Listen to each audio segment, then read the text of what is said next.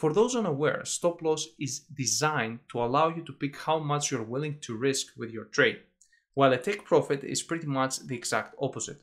It allows you to set how much you're willing to make as a profit with one trade and close it once you are happy with the amount. But let's see how they work in action. There are quite a few ways to place a stop loss or take profit. Since we have activated one-click trading, the pop-up window will not open if we click the buy or sell button in the chart. So, click the new order on the toolbar above or any other options from the one we described besides using the buy and sell buttons on the chart. You can then select stop loss and take profit from here.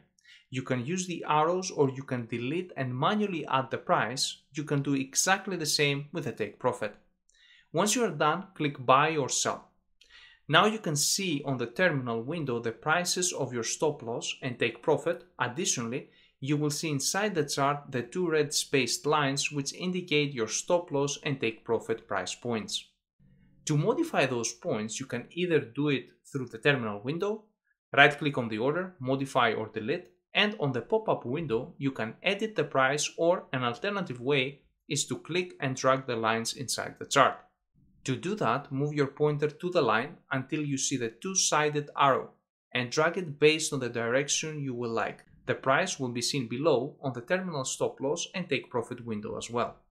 Another way to set up a stop loss or take profit, and that can happen on an existing order, is by moving your mouse pointer to the order line. Click and drag, similar to what we did earlier, but this time, since there was no stop loss or take profit limit set, we will be creating them from scratch. Trailing stop is one of the most important functions offered by the MT4 platform. It is quite popular among forex traders as it helps them securing profits or minimizing losses. For those unfamiliar with the term, trailing stop is designed to protect gains by enabling a trade to remain open and continue to profit as long as the price is moving in the investor's favor. For example, for every 10 points that the price moves up, the trailing stop would also move up 10 points. If the price moves up 30 points, the stop loss will also move up 30 points. But if the price starts to fall, the stop loss doesn't move from the last placed, and the order will be executed at that price. Now let's see how this works in action so you can better understand it. To note here that you can put a trailing stop on an open or pending order, but both types needs to appear on your terminal window first. So head there, right click on it, scroll to trailing stop and pick the level of risk, or better say the points you feel comfortable risking. I have picked 40 points. What that means is that as long as the order moves in my favor, this order was a sell order by the way, so as long as the price decreases, so do my stop loss, which you can always check on the terminal window below. Until my order is in profit, the trailing stop loss function will not appear, but once it turns profitable and gains a few points, it will.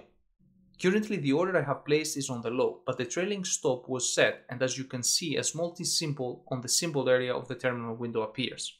That way you can always be in control of how much you will risk, but above all, if the market continues to be in your favor, you are securing profits. Thank you for watching our video on MT4. Please like and subscribe. If you want to learn more about the MT4 platform, check our channel for specific videos or watch our full how-to videos that explain in detail how to use and customize your MT4 for both desktop and phone application.